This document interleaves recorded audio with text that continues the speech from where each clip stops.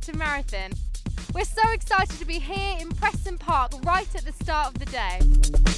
Who's this beautiful little supporter? Hello! And you're enjoying your beers by the sea today? It's lovely, feeling guilty. Hi and welcome to Brighton, my hometown, on this very special day, Pentecost Sunday. So we're backstage here with these lovely ladies, and are your vocal cords nice and warmed up? Getting there, so we'll see in a minute, right? It's quite chilly here this year. What are you guys going to be performing for us this evening?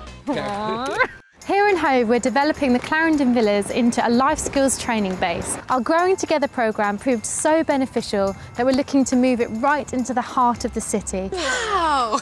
In Shoreham, we've recently launched a brand new food bank aiming to feed and support many local households in need.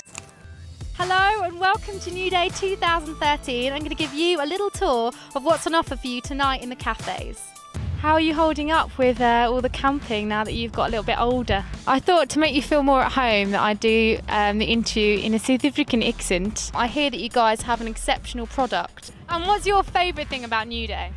Hello! Sure, I do. Have you got any tips for people who might go home and get a little bit of the New Day blues when they leave this wonderful place? Mexican dance! It's lekker, boo. A great feature of Mobilise 2013 is the afternoons are free to do whatever you want. You could go swimming, or you could try the high ropes, or my personal favourite, go-karts.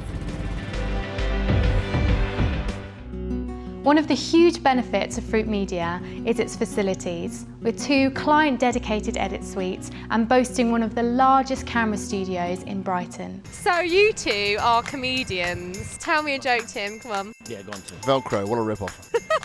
Good one, good one. We heard you were sweet. It's a teacup. It's sugar. Thanks for explaining the joke. Yeah, Cheers, yeah.